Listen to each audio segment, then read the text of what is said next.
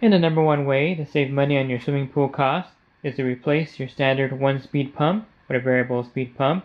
This can save you as much as $1,000 a year or more. So unlike your standard one-speed pump, a variable speed pump can be programmed to run at different RPMs or speeds. At these lower speeds is where you're going to get all your energy savings on your electric bill. So when you're running your standard speed pump, it's like having the equivalent of 20 100-watt light bulbs running every hour in your house. And compare that to variable speed pump running at 1400 RPMs, which is about 135 watts, which is like having one 100-watt light bulb on per hour as the pump is running.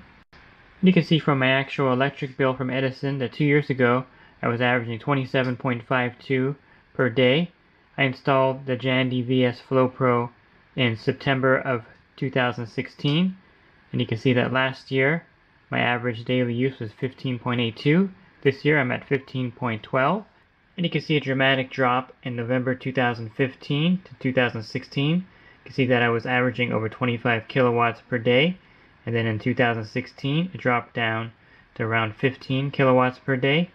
So 2 years after I installed the variable speed pump, I'm averaging about half the power usage that I was 2 years prior to that without the variable speed pump, and nothing else in my household has changed except replacing my single speed pump with the variable speed pump.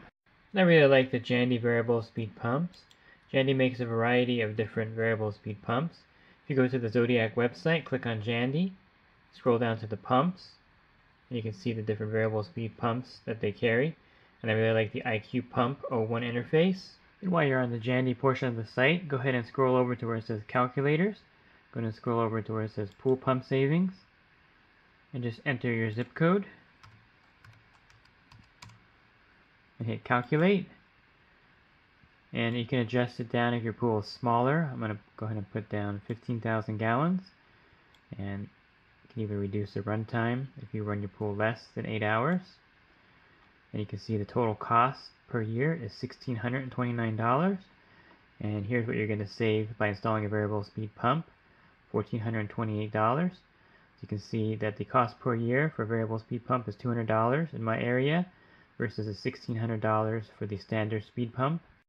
So if you're in the market for a variable speed pump, I would recommend the Jandy VS pump with the IQ Pump 01 interface. It's a great way to automate your system, to control it, and easily program it, and to check on the wattage and power usage every day.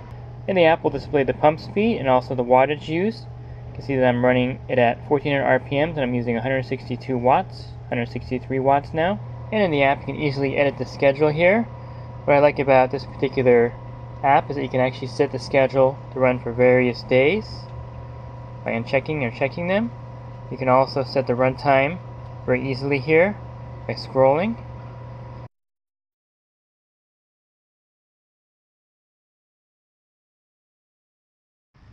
If your standard speed pump is near the end of its lifespan, I highly recommend replacing it with a variable speed pump. InyoPools.com is a proud sponsor of Swimming Pool Tips and have been helping pool owners find the right pool parts since 2001.